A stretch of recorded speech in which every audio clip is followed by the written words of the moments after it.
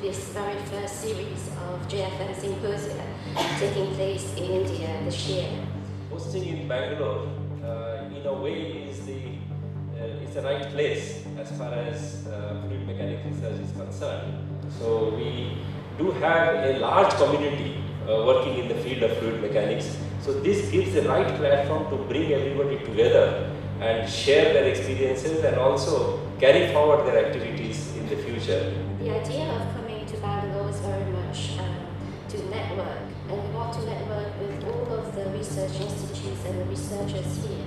We had over 150 registrants from over 10 institutes in Bangalore. They had a fantastic fluids day yesterday with here over 60 posters and lots of scientific discussions. And JFM is very pleased to be part of all these celebrations that you're having in Bangalore. So first of all, let's look at some growth in the laboratory. This may look stationary, but look at the side. It's actually solidifying downwards while the whole system is being dragged upwards. My main interest is pattern formation. I'm more interested in patterns. And fluid dynamics is full of patterns. This is the solid particle where the streamlines are quite simple. They're circles, but they're not circles here. Okay? So it's not the standard boundary layer analysis where you can adopt a usual spherical coordinate system and try to do things.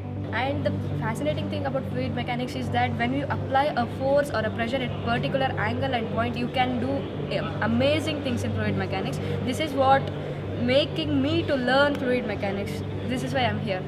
So we can see as you move along the plate, the Reynolds number increases, the friction Reynolds number, and you can see this increasing range of scales. The boundary layer thickness is increasing, and you see this average sort of inclination. Of course, this is just a guide, so it's very difficult to unravel what's going on in the flow.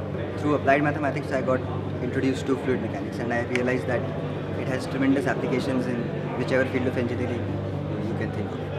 From a physics background as to what's going on in turbulence, and so let me acknowledge up front that people who've been sort of involved in what I'm going to talk about are Shay Matravan, who was a student here, Luca, Michele, Julian, Alessandra, Anna, and Itamar Fukaccia. So I'm going to cover some of their work and some of my work as well. Fluid mechanics is, you see, you can feel it anywhere at any time, because fluid is air, liquid and whatever, gas and liquid is all things. So eventually one end up with a fluid dynamical problem, essentially the incompressible equation, but with different densities, rho u on the unknown side, rho v on the known side, and it's subject to the Rankine-Hugoniot condition across the flame surface, essentially mass and momentum conservation. Yeah, I'm finding it extremely interesting, and this symposium has been really engaging, and it's expanded my horizons, and I'm glad I came.